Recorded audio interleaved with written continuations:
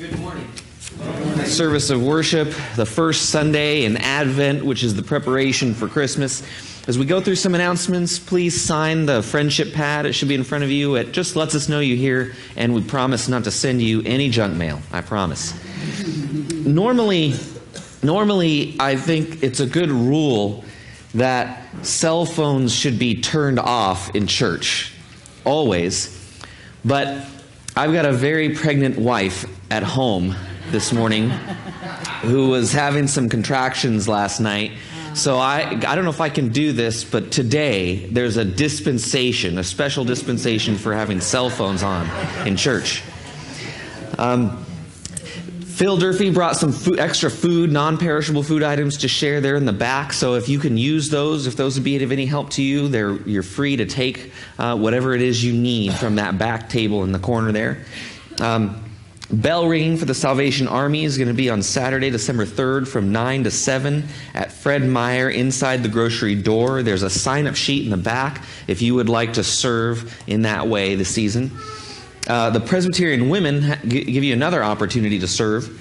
They invite you to bring gifts of food, toiletries, household cleaners, gloves, mittens, socks for women and children of all ages who are living at the Nampa Women's Shelter. So it's a great way to give back this season, and there's an opportunity to do that right here at church.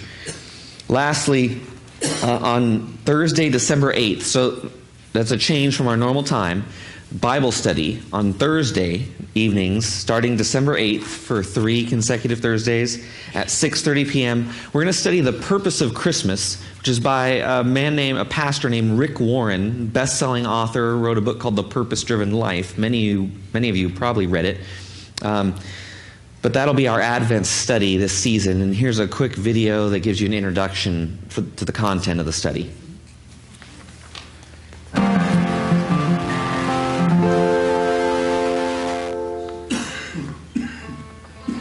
You know, it's amazing to me that people celebrate Christmas year after year after year, often not even knowing the meaning of it.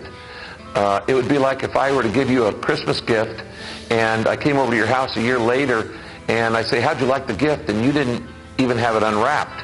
You say, well, I meant to, but I never got around to it. I'm sure it's good. Well, God has a Christmas gift for each of us, and if we don't unwrap it, we miss the whole meaning of Christmas. Christmas is about getting to know God on a personal basis. It's not about Santa, it's not about the gifts. Those are all fine things, but what it's really about is what split history into AD and BC. It's the most significant event in history, and that's what the purpose of Christmas is all about, why it's important. You know, at this time of the season, a lot of people lose their joy. Christmas is also a time when suicides go up, depression goes up, loneliness goes up, because they say everybody else is happy. Why am I not happy? Let me give you a little secret. Give your life away. Instead of working on people making you happy, look for others to make happy during this season. It is in giving ourselves away that we find true meaning, we find true purpose, we find the joy of giving. Here's what Christmas means. You matter to God. You matter to God so much that He came to earth in human form so that you could know what He's like. You know, it's kind of hard to describe what God's like, this, spirit in the sky. I can't relate to a spirit. But when I look at God in a human form, then I can see that, oh, that's what God is like. And my suggestion to you is, in your sorrow, in your sadness, in your grief, turn to Christ and let Him explain to you the true meaning of Christmas this year.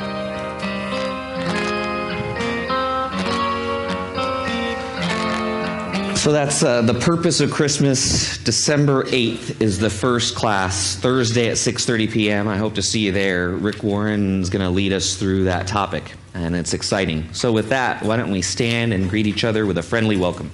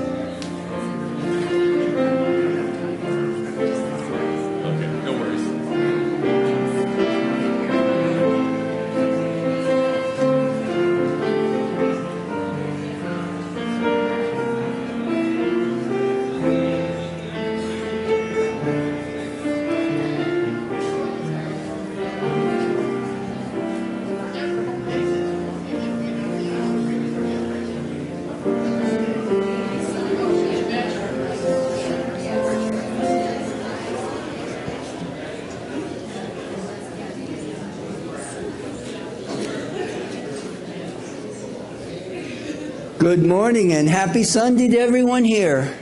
Good morning. Please stand and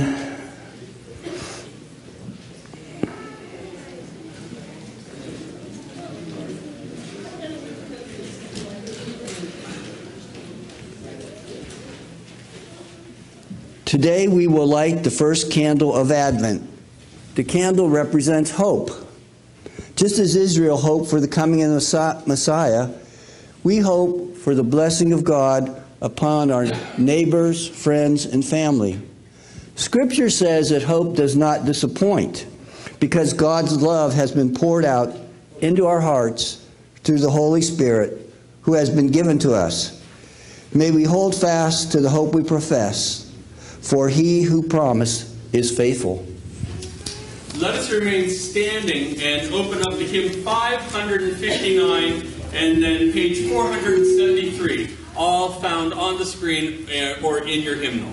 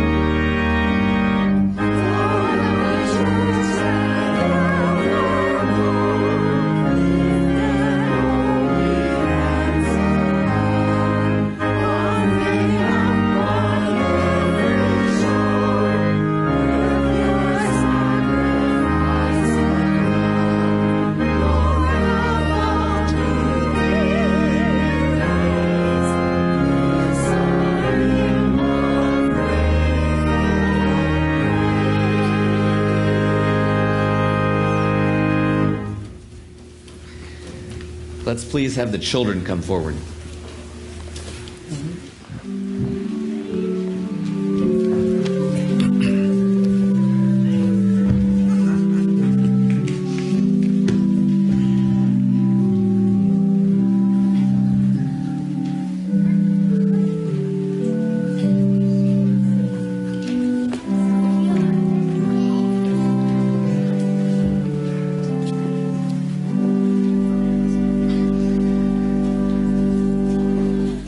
Well, good morning, everyone. Hi.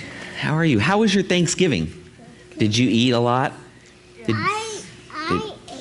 You ate a lot? Good for you, Joe. Did you have pumpkin pie?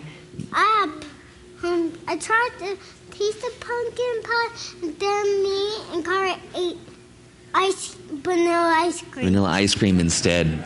Yeah. Pumpkin pie is not for everyone, but vanilla ice cream, pretty much everyone likes that, huh? Well, today, the scripture, the reading from the Bible, is about giving thanks. What are some things that you're thankful for? I'm thankful for my new brand gun with the rubber band skin. Ooh, that sounds cool. You're thankful for your new rubber band gun. What else? Is anyone else thankful for anything? What are you thankful for? Food? Yeah. Food is awesome. What are you thankful for? Family. That's a very good thing. Anyone else have any ideas of what you could be thankful for? Yeah? Your cousins. Cousins, yeah. A lot. Family and what? For cousins. Cousins, yeah. What do you think? My house. Your house, yes. To have a nice house with shelter. Next, one last question, a different one. When are some times that we are supposed to say thank you? Like, let's say we're at a restaurant and the server drops off our food. Should we say thank you then? Yes. Yeah. What if somebody at school, like a teacher, helps us with our assignment? We should say thank you then. Yeah, there are times in life we should say thank you. And the scripture this morning tells us something we might not have thought of on our own, which is that saying thank you can make us happier. Being thankful and saying thank you can fill us with joy and make us happy about the things that we have. And that's really good news. Why don't we pray and thank God? God, we thank you that your Bible, your word, calls us to say thank you, both to the people in our lives that help us, like our parents and our teachers, but also, God, that we should say thank you to you for the good things that we have. And thank you also that when we do that, you fill us with joy and happiness. Lord, help us to have thankful hearts. We pray this in Jesus' name, and all God's children said, Amen. All right. Thanks, everybody. Joy.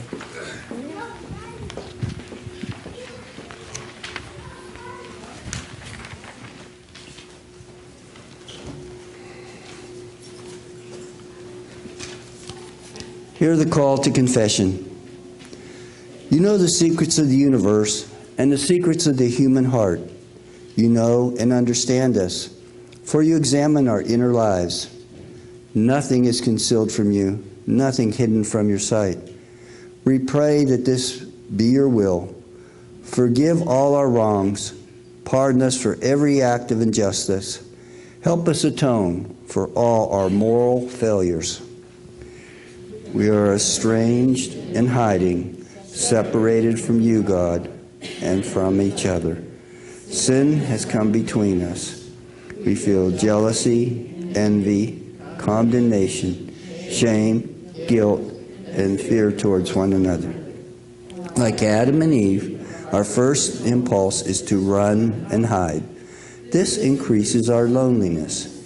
It is not good for us to be alone, but we are.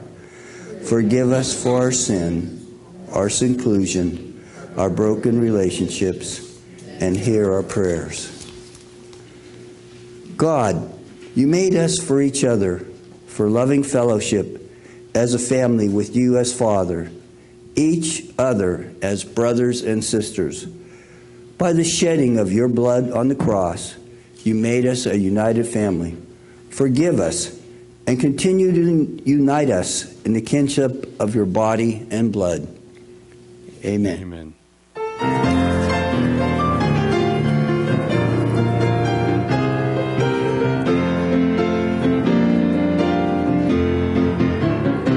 Glory to God, whose goodness shines on me, and to the Son, whose grace has pardoned me, and to the Spirit, whose love has set me free, as it was in the beginning, is now, and ever shall be. Amen. World without end, amen. World without end, amen.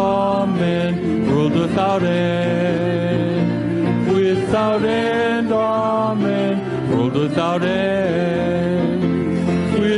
end, amen. As it was in the beginning, is now, and ever shall be. Amen.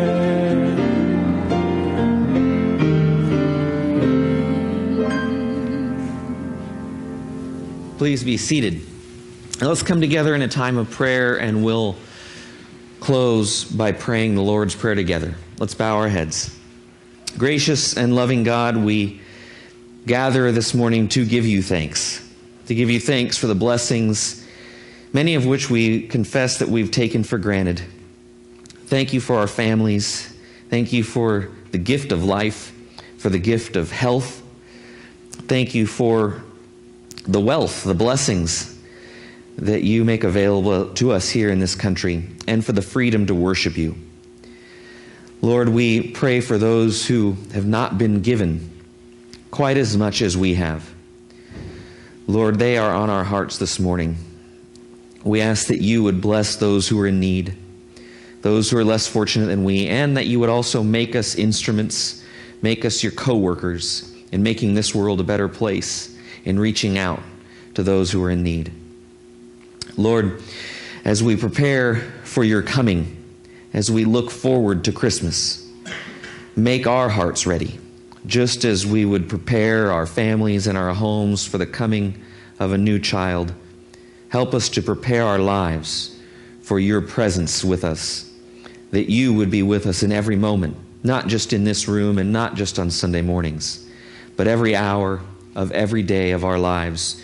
Walk with us and help us to live our lives in light of that. Lord, we ask you for help, and we give you praise for the things that go on in our collective lives. We lift up to you this morning requests for travel blessings as folks are on their road to travel during this busy season. We pray for Lori Buser, who's sick and can't find the cause. We pray for healing and for wisdom for her doctors. We ask your presence and blessing on Les, who is recently diagnosed with liver cancer. Lord, be with that family and those doctors as well. Lord, we pray for Carter and Asher, who are sick this morning and upset that they couldn't come to church. We thank you for them and ask that your healing touch be on them. Lord, we pray for a granddaughter who is very sick and in the hospital this morning. We lift up to you the health of the mainline Protestant churches. We ask that you would keep us strong and vital, that our voice would still be alive in this culture. All these prayers and praises we lift up to you in the name of our Lord Jesus Christ, and we pray as he taught us, saying, Our Father, who art in heaven, hallowed be thy name. Thy kingdom come, thy will be done, on earth as it is in heaven. Give us this day our daily bread, and forgive us our debts as we forgive our debtors. And lead us not into temptation, but deliver us from evil. For thine is the kingdom, and the power, and the glory forever. Amen.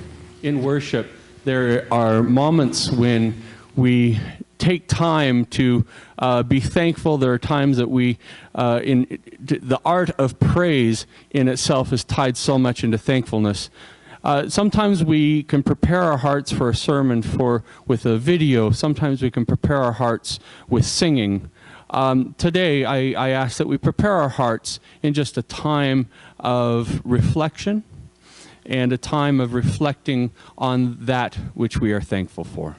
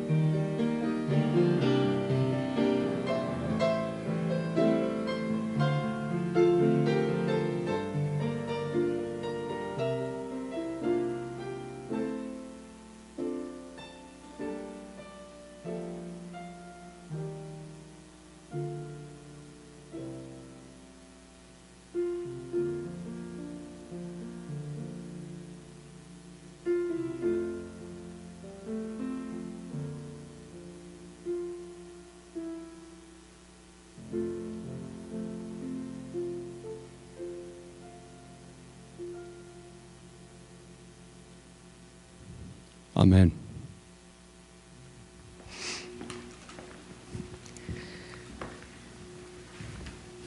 This morning, I ask you to join with me in asking the question, what does it mean to be thankful? What does it look like? And what difference can it make in our lives when we have a thankful heart? The scripture comes this morning from the book of Psalms, chapter 42. And it is an example of what a thankful heart can do, the way thanksgiving, the way gratitude can transform our emotional state from that of sadness and depression to one of hope. Listen to the word of the Lord. Just like a deer that craves streams of water, my whole being craves you, God. My whole being thirsts for God, for the living God. When will I come and see God's face? My tears have been my food, both day and night, as people constantly question me, where's your God now?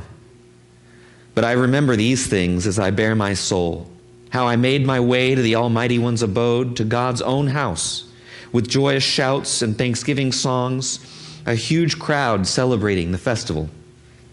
Why, I ask myself, are you so depressed? Why are you so upset inside? Hope in God, because I will again give him thanks, my saving presence in my God. My whole being is depressed. That's why I remember you from the land of Jordan and Hermon, from Mount Mizar.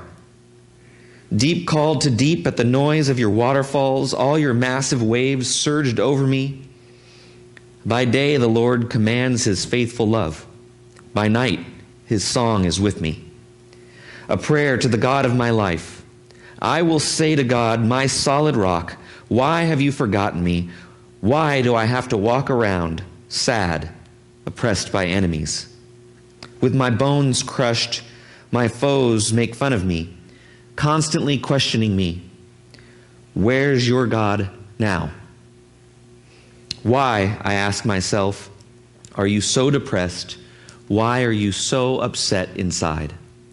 Hope in God, because I will again give him thanks, my saving presence and my God. This is the word of the Lord. So, this morning we talk about gratitude and thanksgiving.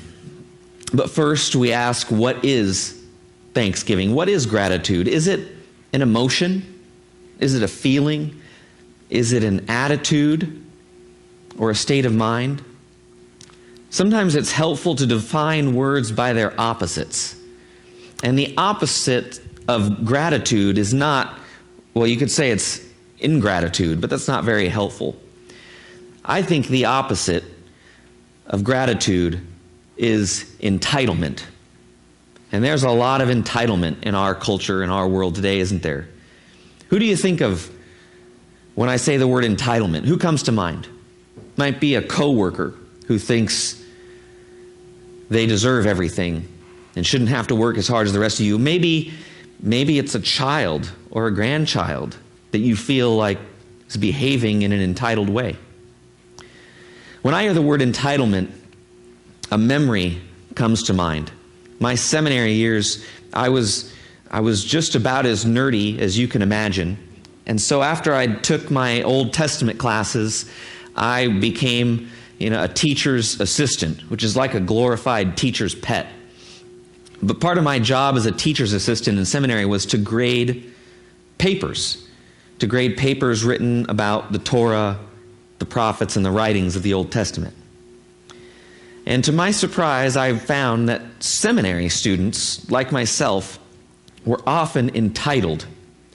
They were often entitled.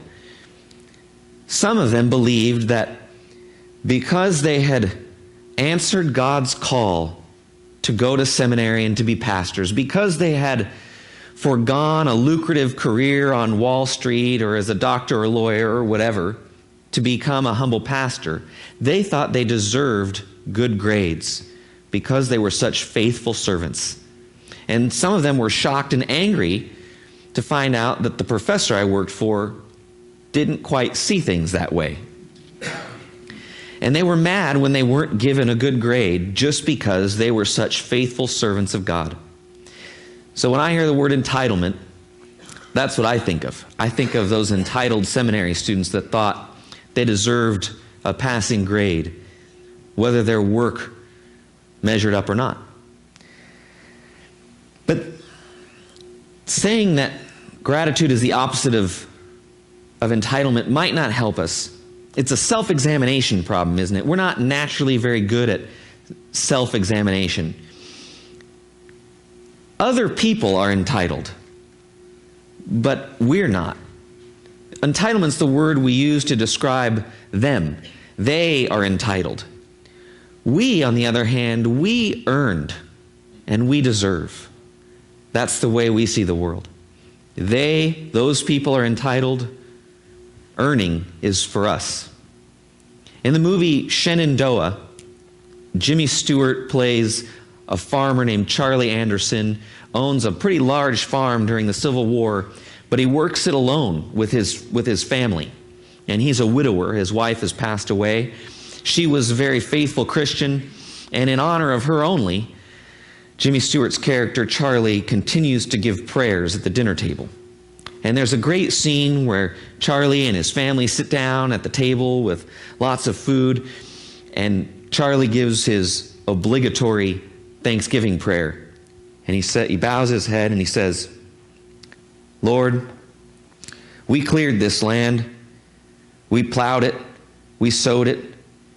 We harvested it, and we cooked the harvest. We worked dog bone hard for every crumb and morsel. It wouldn't be here, and we wouldn't be eating it if we hadn't done it all ourselves. But we thank you just the same anyway, Lord, for this food we're about to eat. Amen. It's a great prayer. It's funny. It's funny because it's ironic. Because the content of the prayer, the theme of the prayer, thanksgiving, contradicts the attitude of the prayer, which is not actually grateful, but self-reliant. Now, Charlie wouldn't describe himself as entitled. He'd describe himself as having earned it all. He'd describe himself that way. But what's he missing? What's Charlie missing? The answer is God. It's God that gave him the ability to work, the health that allowed his body to go out in that field, and the health of his children to work the fields. It's God who created the fields on which he stands as he does his work.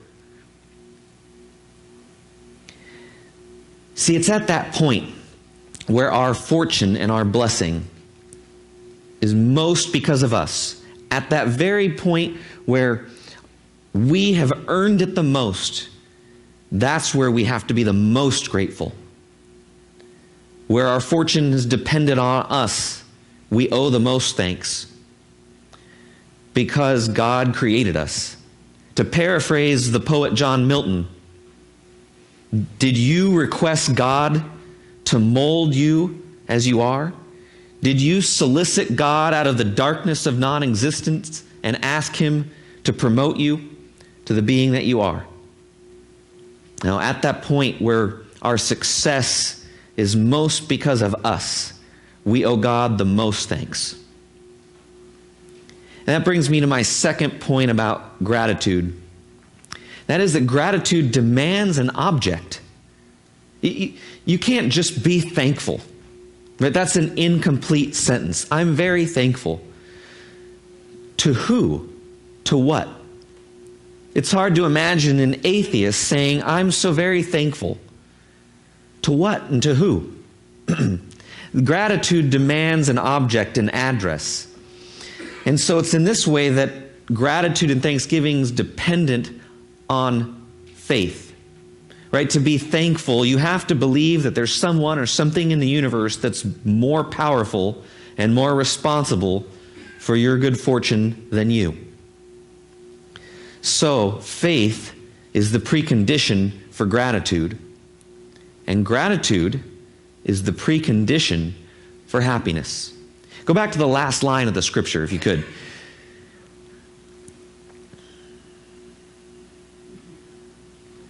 There. Why, I ask myself, are you so depressed? Why are you so upset?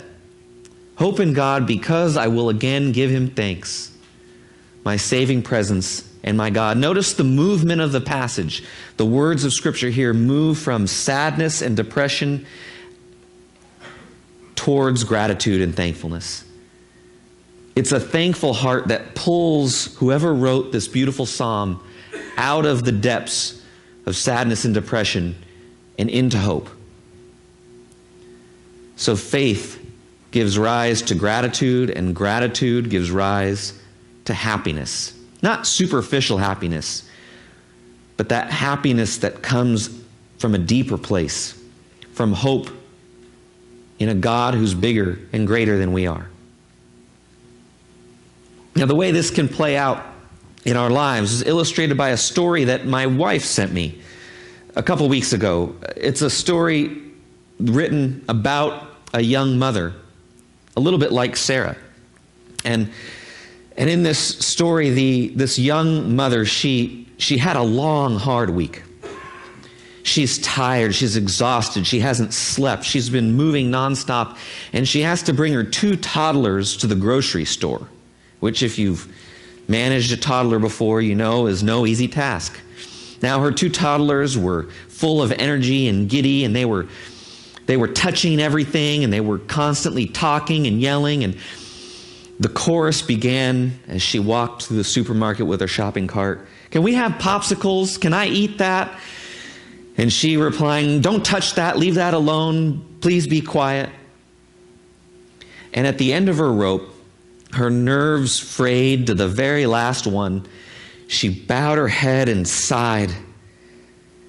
And as her head sank to the floor, she felt 2 fingers reach out, touch her cheek, and lift up her face. And in front of her stood an older lady, and she writes this: "At that moment, 2 soft fingers reached out, lifted my face. Chin up, dear." An old woman, easily 80, dressed as nice could be, with beautiful pearl earrings and set hair, smiled warmly. I smiled back. "I'm so tired," I said. The woman looked at the young mother and her children and said, "We're all tired. It's just a matter of what we're tired of. I'm tired of silence. My husband is gone. My children are grown. And most days I don't hear so well. So for me, this noise is nice. Enjoy it while you can." This was just what the young mother needed to hear. To be grateful in the midst of her trials and her struggles, to give thanks for the blessings that she had, to be reminded by this older woman of the blessings that she had in her life that others don't enjoy. Faith gives rise to gratitude. Gratitude gives rise to joy. As we say goodbye to Thanksgiving and we head towards Christmas, let's remember these 3 lessons. Let's remember that when our blessings are most earned, when we feel like we've earned it the most, that's the time to be the most thankful. And let's remember that gratitude demands an object.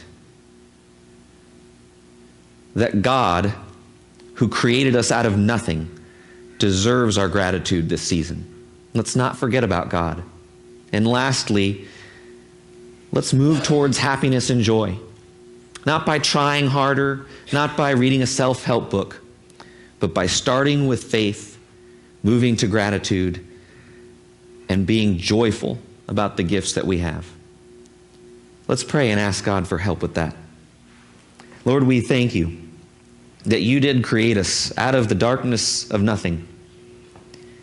That whatever we are, whatever virtues we have, our work ethic, Lord, they are from you, because you made us out of nothing, and we didn't ask to be created.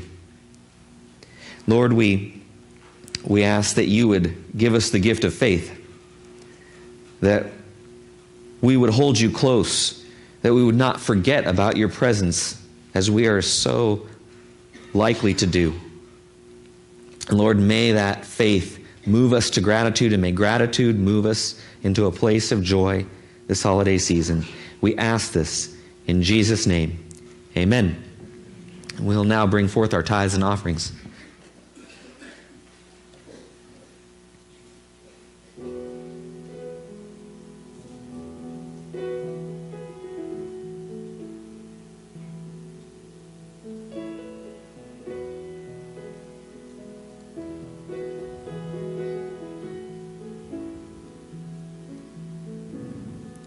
Grateful for each hand we hold, gathered round the table.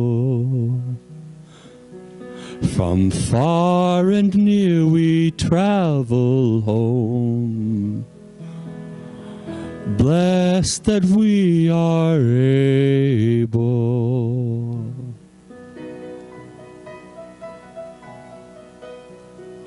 Grateful for this sheltered place, with light in every window. Say, welcome, welcome, share this feast. Come in and away from sorrow. Father, mother, daughter, son, neighbor, friend, and friendless, all together, everyone, in the gift of loving kindness.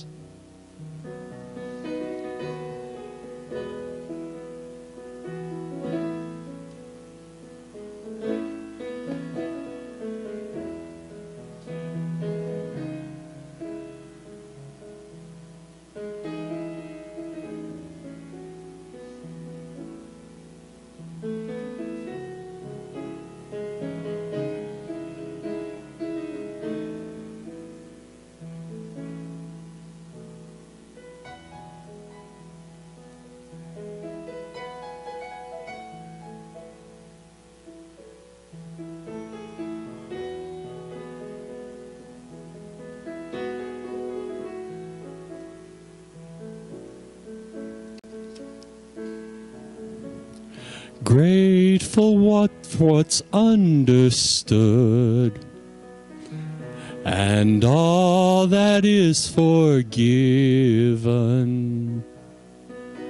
We try so hard to be good, to lead a life worth living.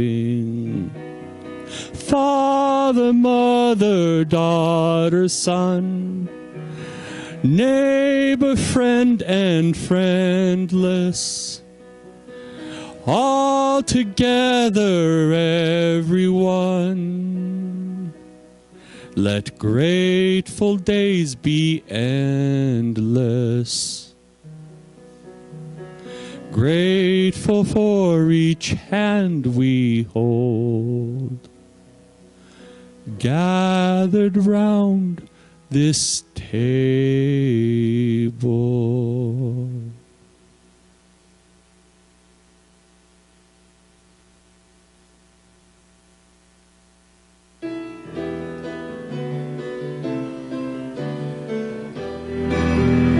Praise God from whom all blessings flow. Praise Him, all creatures near below. Praise Him above, ye heavenly host. Praise Father, Son, and Holy Ghost. Rejoice, rejoice, Emmanuel shall come to thee, O Israel. Let us remain standing and sing hymn 552, Give Thanks, O Christian People.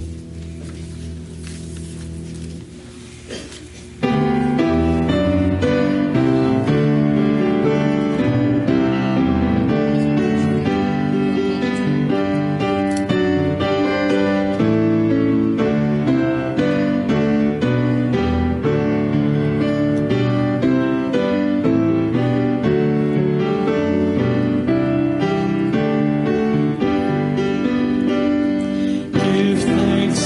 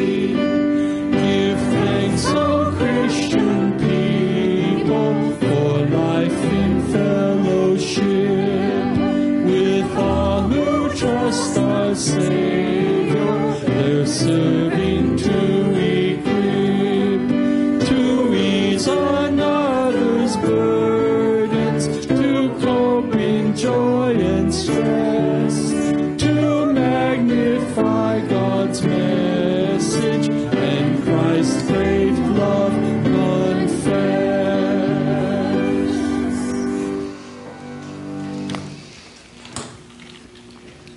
I am susceptible to entitlement just as much as anyone I know. So may God give us faith, and may faith give us gratitude, and gratitude joy. Hear the benediction. May the love of God the Father, the grace of Jesus Christ, and the fellowship and power of the Holy Spirit be with you now and forever. Amen.